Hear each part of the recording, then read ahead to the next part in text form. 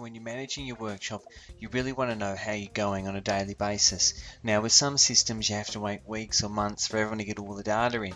Now with the Autosoft, that's a little different. What we do is we prepare figures on a daily basis based on average costs and last known costs. So if you're buying parts and you haven't entered the invoices in yet, it doesn't matter. The system will look what the last cost was.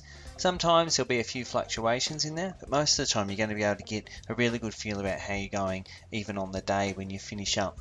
So this here is what we call the management report. Now this generates straight out of the system with a click of the button. You don't have to wait for your accountant or your bookkeeper or anything to do all of the nitty-gritty work. So long as the day-to-day entries are being made, sales are being raised, receipts taken, all that sort of stuff, you're going to get this kind of information out of the system. Now it gives you a mini breakdown profit and loss at the top here. So just the essential things. What are my sales today? How have I gone for the month? What's my cost of sales, month, year to date, etc.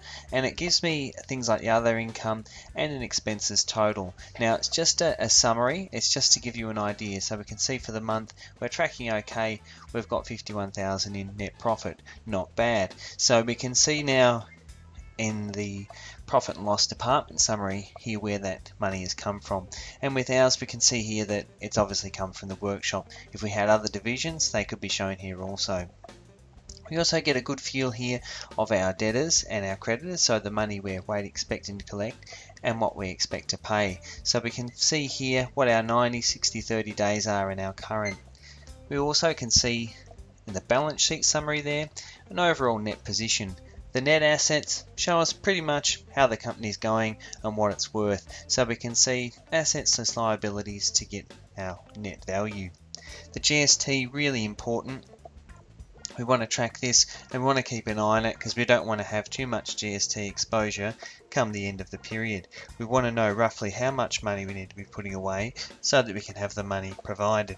This tells us exactly where we should be at this point in the month. Now if we flick over on the following page, we can see some trend information. This is really handy. It shows us here how we've gone from sales from year to year. We can see how our company has grown.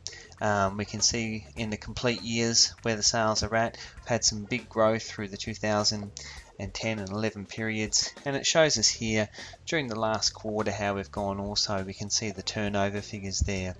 A 48-month sales forecast here shows the trend upwards. We've been trying to build a business, so it shows us in a glance how we're going, and we can see things are looking pretty good. Things are all on the up.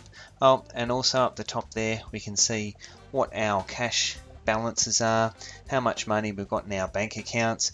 Be good if that was real, all fictitious information unfortunately, but it gives us a good indication in the report here how we're going. So that's called the management report, and it comes out of Autosoft with the click of a button. Really handy information.